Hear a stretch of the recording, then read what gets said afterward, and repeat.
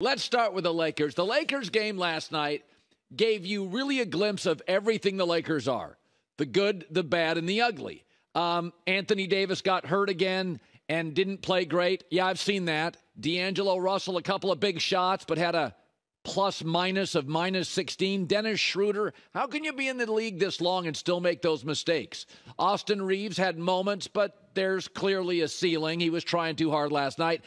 And LeBron saved the day.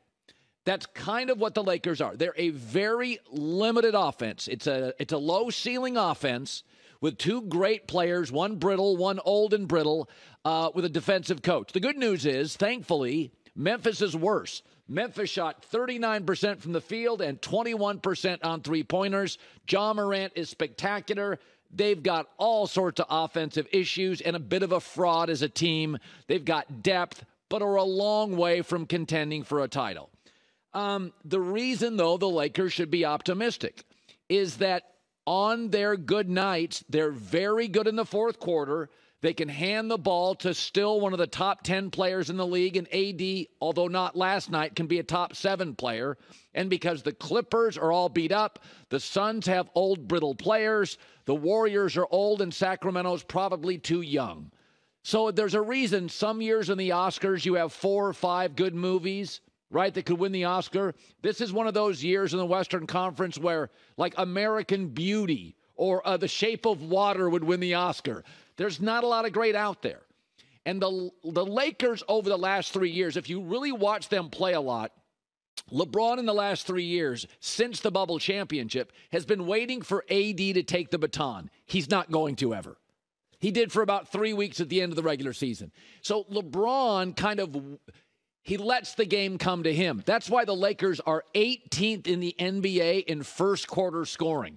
LeBron is begging his teammates to get up and going. They never do because Malik Beasley and Jared Vanderbilt and Dennis Schroeder and D'Angelo Russell, they're bounce around the league guys. But the Lakers are also, with all these bounce around the league guys, first in fourth quarter scoring. How is it possible?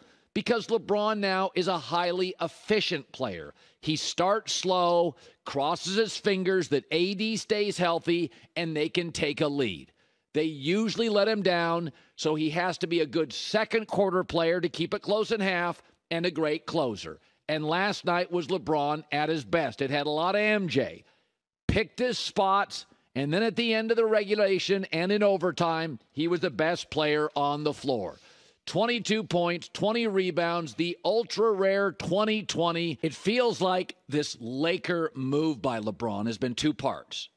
He first comes to L.A. to build up his business, move off a lot of the young guys, get AD, and it got him a championship. This is the second version of it the last few years, where he's waiting for AD to take the baton and be the guy, because at this point, if you look at the contracts, they're not going to rebuild with stars. They tried the Westbrook thing. It didn't work. Trade deadline, they moved parts. It's a lot of Malik Beasley's, Jared Vanderbilt's, D'Angelo Russell, and driven and ascending but limited Austin Reeves. LeBron's wanted to hand that thing over to somebody and be the number 2 guy, but last night, once again, great late, fourth quarter scoring. They lean into LeBron in year 20, and he delivers. Okay, the Jets and the Packers delivered the trade. So the way it works in the NBA, whoever gets the star in a trade wins the trade. But it's different in football, right? Because football offensively is about choreography. If a quarterback who's pretty good, Russell Wilson, gets a bad coach, Nathaniel Hackett, it gets ugly fast. You can be a really good quarterback and you have a bad left tackle and there's injuries. Matt Stafford, you're banged up. The O-line's banged up. And you can go from winning the Super Bowl to into the tank. So it's different. In the NBA, whoever gets the stars, 5 B players and draft picks don't equal the star. And there are some potholes for Aaron Rodgers in New York. They have a young defensive head coach that's unproven. The division's good. The conference is great.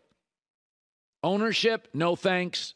And many of the Jets' best players are young, first, second-year players. Not ideal for an old, prickly veteran. But the Jets should still win this trade. And the reason being, they were so bad at quarterback last year, unwatchable, to a past his prime Hall of Fame level quarterback who can still on any Sunday be great. That alone should change the culture, the attitude, and the locker room in New York. The fact the Jets won 7 games last year is hard to imagine. It's hard to wrap your brain around. They were 29th in scoring. Between the two quarterbacks, they had 15 touchdowns and 15 picks, or maybe it was 14 touchdowns and 14 picks. It was awful. They were second to last in passing touchdowns, and yet they won seven games. It's hard to imagine how they did it. So infusing Aaron into a franchise that has not been on Sunday Night Football in like 12 years. The Jacksonville Jaguars have won, not just been in, have won 3 playoff games. Since the Jets were last in the playoffs, the Lions get to the playoffs more regularly now than the Jets.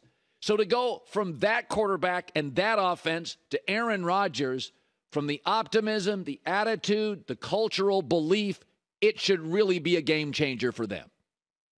But the Packers are on a different timeline. If Jordan Love even becomes Kirk Cousins with a little mobility, they find out by Thanksgiving, we got our guy. He's good enough to win this division. Maybe not every year like Favre and Aaron Rodgers, but he's a franchise quarterback. That's a win for them. Even if they find that out and go 8-9 and don't make the playoffs, there's a feeling of optimism for the Packers. 8-9 for the Jets, the timeline's different. That's a disaster. Aaron may play 1 year. So when people talk about who won the trade, the Jets have to be great immediately. And there's a chance for it. Going from Zach Wilson, Mike White to this. It should be just a referendum on new football, optimistic football, home runs, over the top. It's not a complete offensive roster, but it's the difference between a hailstorm and bright blue skies. The day feels different, and it should with Aaron. For Green Bay, if they find out at any point in this season, Jordan Love is good enough to be a franchise quarterback, you know what? Post Favre and Aaron Rodgers, that is a win. And I think it's possible. Maybe probable. I don't know. I've said before, I don't think Jordan Love's going to be a top 8-9 quarterback. If he was, they would have seen it, and they would have not signed Aaron to an extension, considering all the drama he created last 3 years. But I also don't think he's a disaster. An E.J. Manuel, a Zach Wilson, where you kind of feel like pretty early, this isn't going to work, because then they would have re-signed Aaron again. I kind of feel he's somewhere, Jordan Love, between 12 and 20.